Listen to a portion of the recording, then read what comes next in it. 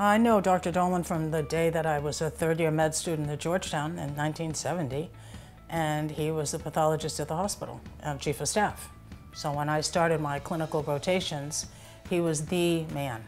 He started the whole show. He was committed and driven and loved his work and knew everybody.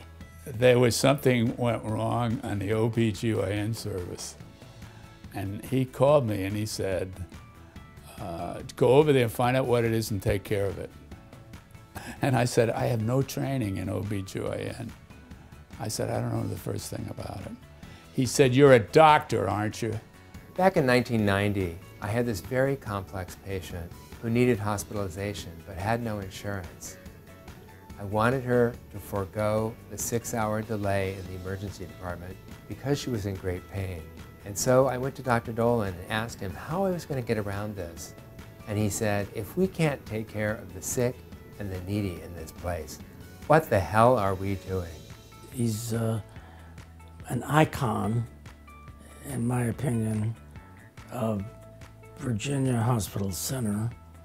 And I think without him and these lectures, this hospital would not be as good as it is, because they are practicing state-of-the-art medicine.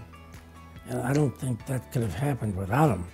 It was later that I learned that it was Dr. Dolan who, years and years ago had really formulated this plan to bring residents from the university hospital setting to community hospitals, because community hospital scenes and experiences were completely different than the university setting. The dynamics of medicine are unbelievable, and we're on the verge of some very significant changes. When those changes take place, other things will appear. So you have to maintain the contact with the field and have a place where there's an opportunity for people to present new information and new data. What's happening right now? What should we be learning together? What should we be talking about? Who is the best in the nation to come and talk to us? And the list of those speakers has been really tremendous. For example, one of the lecturers was the world expert on breast cancer. He came to us from Italy to give the lecture.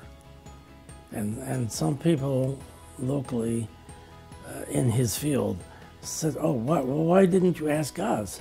But we wanted the world expert. But I think one of the most important things is the following day, we'll have the lecturer give a revision of the lecture to the students and the residents from Georgetown and to other faculty members or community doctors that could not make it. And that is such an important piece of the teaching part of what Dr. Dolan wanted to always enable this hospital to be.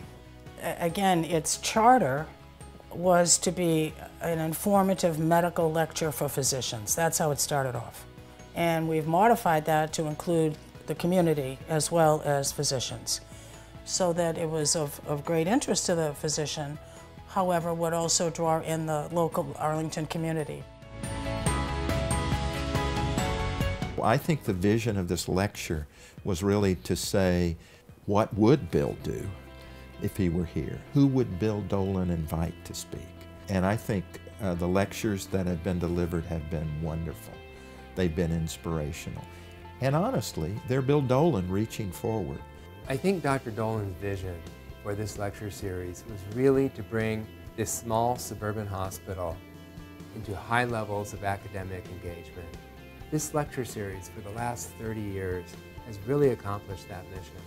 Well, anything that lasts 30 years in today's world, particularly in regard to medicine, I think speaks for itself. I mean, medicine has evolved enormously in the last 30 years, and this is still going on. And so I would hope that the medical community and the community at large would take advantage of this and continue to attend these lectures. I think this was Dr. Dolan's legacy. This education process would continue on after he left us, and that's the way it's worked out. That his influence is still there.